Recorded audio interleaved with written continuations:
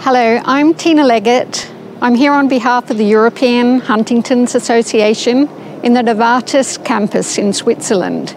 I'm here today to learn about a clinical trial they're conducting in Huntington's disease with a drug called Branaplam. And I'm here to meet some of the team. The first person I'm going to meet is the Global Program Head for Neuroscience, Dimitri Papanicolaou. Hello. Hi, Dimitri. Shall we? Thank you. Can you tell me about Novartis's commitment to Huntington's disease and your interest in this field? Novartis has been working with Huntington's for many years. What happened a few years ago is that we discovered that Branaplam actually works in this disease as part of that effort. And we dug a little bit deeper and we found out that it really has an effect.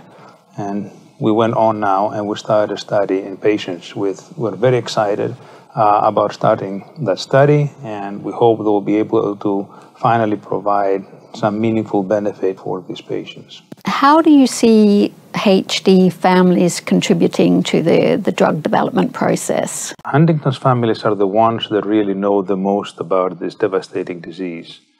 They live with their loved ones with this disease, and they're the ones supporting them, and they know their needs probably better than anybody else, including scientists.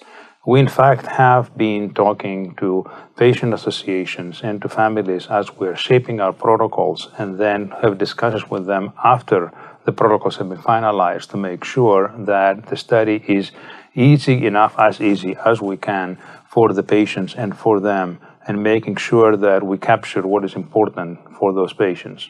So now I'm about to talk to Jang who is neurologist and neuroscientist at Novartis, and I'm speaking to him from Massachusetts. Good morning. Hi, Tina. Very nice to be with you. I understand that you feel very passionate about Huntington's disease. Can you tell me how that came about, please? Yeah, thanks. I've been working on Huntington's disease for about 30 years, and I first got introduced to Huntington's disease when I was a medical student, and I was able to travel to Venezuela with the group led by Nancy Wexler and Ann Young when we were looking for the gene for Huntington's disease. And so, as you know, there's a large population with Huntington's disease in Venezuela, and that's where I really got introduced to this disease. I have seen thousands of patients with Huntington's disease. And then following my residency in neurology, and I was able to pursue Huntington's disease in the laboratory with my research looking at what goes wrong in the brains of mice that have been given Huntington's disease. And as a clinical neurologist, I've been privileged to help work with families and patients of Huntington's disease in the clinic. And I've really been very passionate about this disease for my whole career.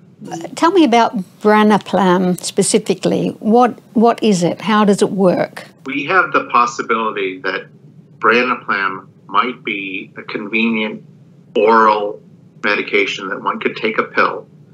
And if we are correct, it would lower the amounts of the harmful Huntington protein in the brain. And by doing so, since we believe that the Huntington is the bad guy protein that's causing Huntington's disease, there's a possibility that this would delay the onset or slow the progression of Huntington's disease. Thank you very much.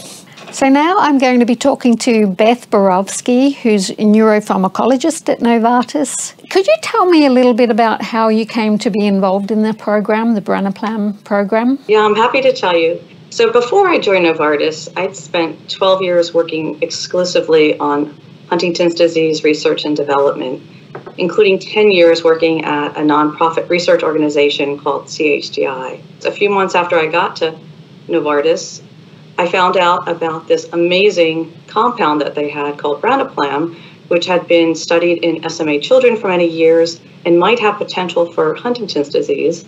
And I was offered the opportunity to switch to that program. So I really feel like I was brought to Novartis for some reason, and it was actually to be at the right place at the right time for this program. Mm-hmm. Good. So can you tell me about this phase 2 study that's coming up? Sure. So we are ready to start a phase 2 study called Vibrant HD.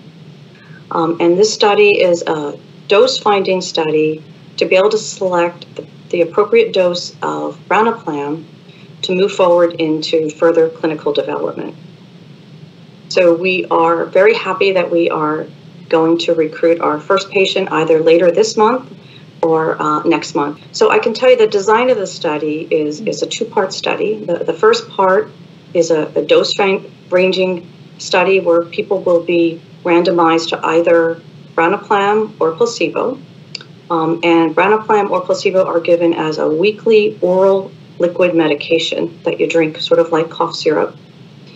And then in the second part of the study, which occurs after everyone's been in the study for 16 weeks, everyone will be moved to what's called an open label extension, where everyone, including the people on placebo, will get to go to the dose that we select for future development. And how many patients and countries will be involved? So we'll be recruiting 75 patients with early manifest Huntington's disease in 11 countries throughout North America and Europe. And how will you know if the trial is successful? Success for the trial is that we have been able to identify a dose of Branaplam that is safe and well tolerated and that lowers mutant Huntington in the CSF, the cerebral spinal fluid, in a way that we believe will be beneficial for slowing the progression of the disease. So does that mean that there will be numerous lumbar punctures involved? Well, Branaplam will be able to be taken orally at home. It does mean that lumbar punctures will be done in order to collect CSF so that we can track the amount of mutant Huntington lowering in the CSF. The nice thing about Branaplam is that we think that in the future we won't have to do that. It's possible that by the time we get to our phase 3 studies, we may be able to use just Huntington lowering in blood to be able to predict what's going on in the brain. But for the first study, to pick the first dose, it is really important to be able to get that sense of how much we're lowering in the CSF. Thank you very much for calling in. That's been really helpful to get an overview of the logistics of that study. Thank you. Happy to help. What next now for Novartis? Well, next comes the beginning of our study.